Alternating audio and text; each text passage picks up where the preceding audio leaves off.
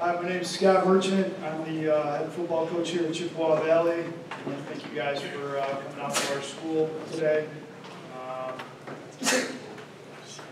To piggyback on what a couple of the coaches said about the MAC conference, specifically I want to talk about the MAC Red. I did a little research. In the last 20 years since the MHSA expanded the playoffs, there's been 10 and then 1. So 11 different teams from the MAC Red over the past 20 years have played in the state championship. So what that tells me is if you can compete in the Red and you can do well in the Red, you have a chance to win the state championship.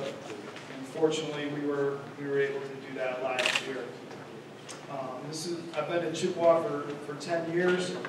In terms of our program outlook, we're fortunate. We have a lot of good football players and a lot of kids that enjoy the game of football. Right now, we probably have, we average over 100 kids every single day in the weight room.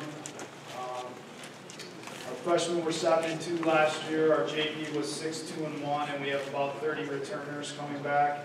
The strength of our team is going to be these guys right here. These are 3 of our 4 starting offensive linemen who are returning. First off, we have Donovan McBride. These are all seniors, Charles Wesley, and then we have Brendan Barbu.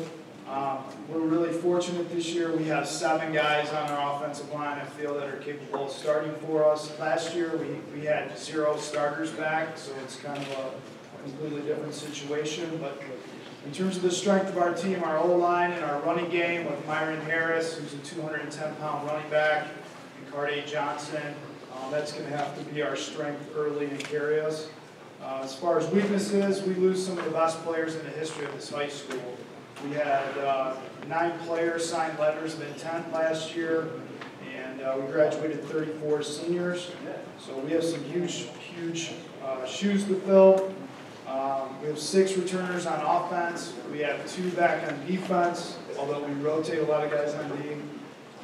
In terms of keys to a good season, we have to stay humble and hungry. Nothing we did last year means anything this year. We started over. This team is 0-0. They haven't won anything.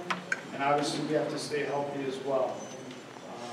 But I wish everybody good luck, have a great season, and enjoy high school football because it's as good as it gets. Thank you.